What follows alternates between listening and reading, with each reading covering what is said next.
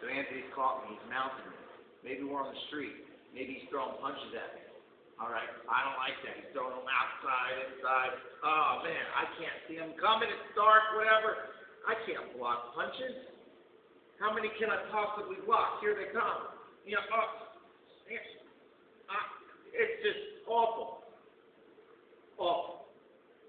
All right, you don't want to get caught here.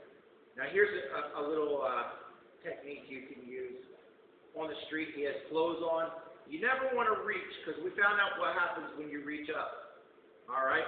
You get armbar. I'm going to reach low. If he's got a belt, I'll use his belt. If he's got clothing, he can't armbar me with my hands this low. All right? I'm not stretched out. I'm here. Now, I see him raise up to do a punch. Good.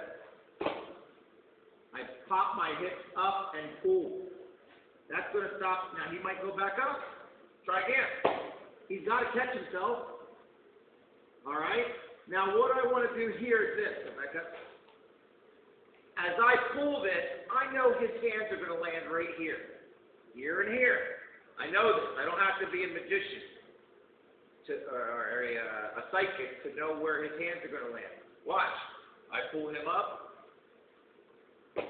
His hands are going to land right there. So I want to time it. As his hands are coming down, he has lost his balance, he's falling. I want to capture his arm, pull it in, and roll him. Preferably before his hand hits the ground. That's his most vulnerable time. So if in slow motion, it would look like this. Hip pop, pop, pop, pop, pop, pop. He's coming up. Pull it out. I'm turning my head. I'm bridging high. My nose is going to the mat. And I go over and up. That's slow motion. Again, I feel him ready to, I'm trying to block. I feel him getting ready to throw a big punch. Here comes, there.